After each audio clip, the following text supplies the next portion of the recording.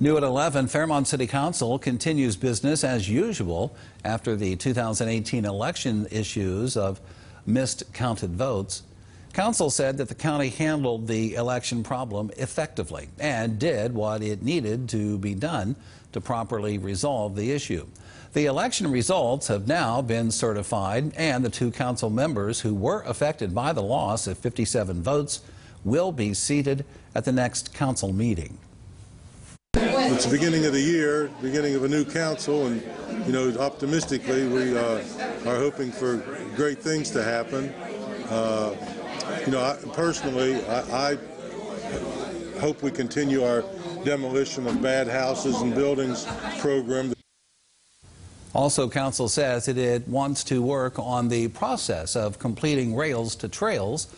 City of Fairmont is still looking to fill the vacant city manager position.